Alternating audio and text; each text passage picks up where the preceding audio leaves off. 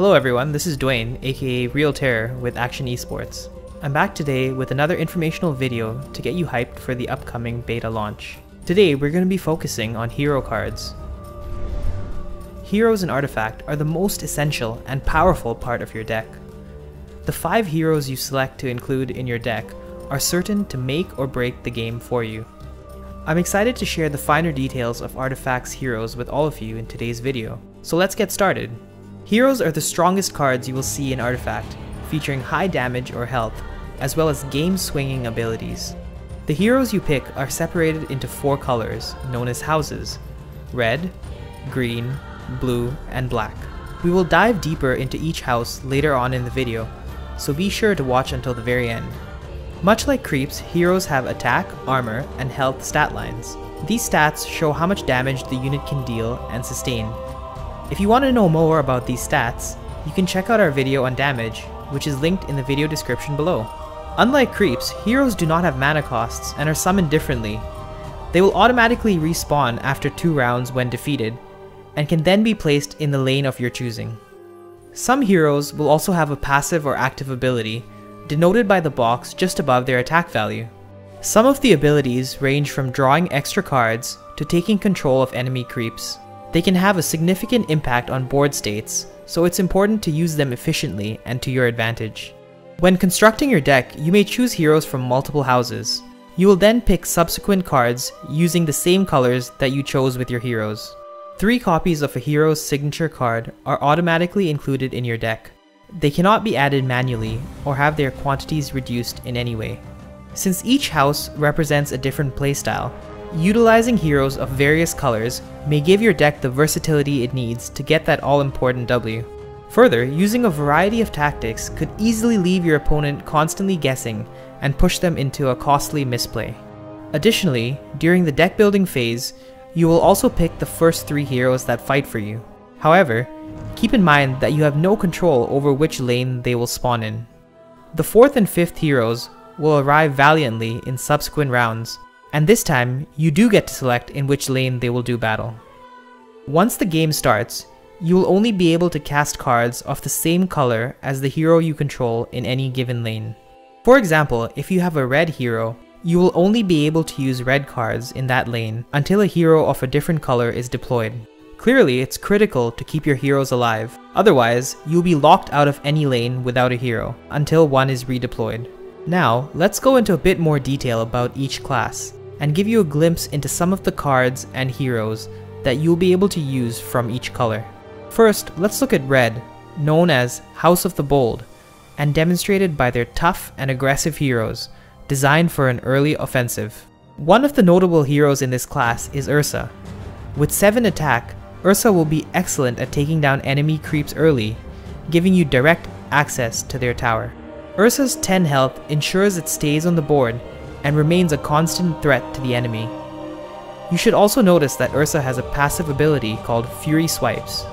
Whenever Ursa deals battle damage to a target, that unit is modified with -1 armor. This ability will help Ursa take down enemies with high health and armor, since attacks will progressively do more damage. Ursa's signature card is Enrage, a 4-mana card which gives a red hero +4 attack and +4 armor this round. If you use this spell on a red hero such as Tidehunter, it can potentially take down a stronger enemy, while also being able to absorb more incoming damage with the armor buff. The next color we will cover is green, also known as House of the Dreamer.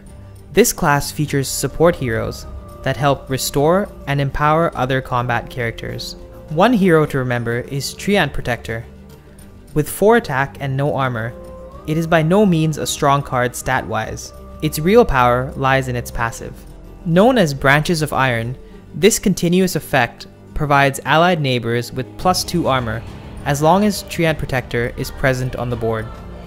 This extremely powerful passive effect will allow you to make favorable trades against enemy units, as you will be taking far less damage.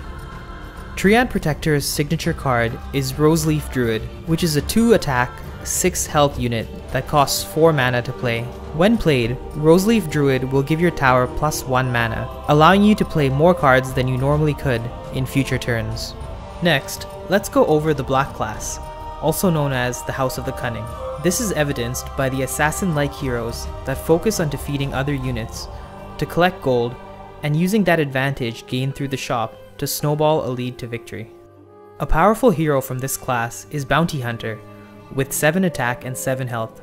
Bounty Hunter's stats are nothing to scoff at, because they can be further buffed by its passive ability, Janata, which has a 50% chance of providing Bounty Hunter plus 4 attack for the round. This means that the hero could have up to 11 attack each round, making it a formidable foe on offense. Bounty Hunter's signature card is Track, a 3-mana spell that gives a hero plus 10 bounty until it dies. The bounty gives the player who kills off the hero 10 additional gold, and since this spell can be used on enemy heroes, claiming this bounty can allow you to purchase more expensive items during the shopping phase. Pair this with the potential 11 attack from Bounty Hunter, and it's no wonder that a player can both rack up gold and clear enemy heroes out at the same time. Finally, let's have a look at the blue class, also known as the House of the Wise. This class features weaker heroes stat-wise, but stronger spells and abilities that allow you to maintain control of the board and slowly whittle down your opponent. Skywrath Mage is a blue hero, which has 3 attack and 6 damage. While these stats are relatively low compared to other class heroes, Skywrath's active ability gives a hero and its allied neighbors -2 armor this round on a 2-turn cooldown.